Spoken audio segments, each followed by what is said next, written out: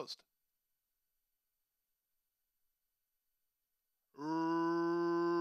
Racing at Gulfstream. Good start inside for R. Rose All Day, who heads off for the early lead. On the far outside, Good Value, splitting horses, No Wasabi for me. Not far away, Leipzig as they line up for the early lead. Down inside, What's Good has speed, and just behind her goes Mo Tough. Back from there, it's Gratia racing together with Kitten Zen. The early trailer is Na Dudette. In the run around the first turn with the relevant position and the lead, What's Good and Edgar Perez on top of length.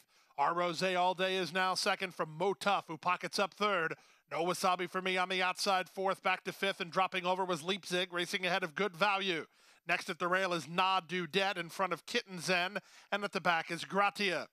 24-1 for the opening quarter, down the backstretch they go. What's Good in front, 3 parts of a length. R. Rose All Day and Gaffleone latched on to her second, 3 wide, No Wasabi for me now third.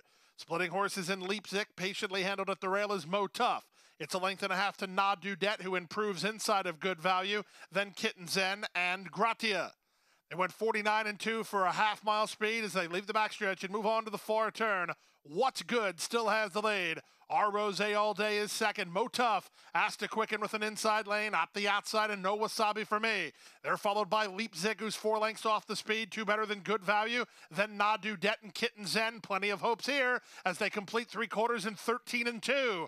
Off the turn and the stretch drive, What's Good has the lead. Mo Tough looks for a way out. So does Leipzig. No Wasabi for me is next. Good Value down the center. 1/8 of a mile to go. What's Good is still in front. R. Rose All Day takes her shot. What's Good? R. Rose All Day. Here's the wire. R. Rose All Day in time.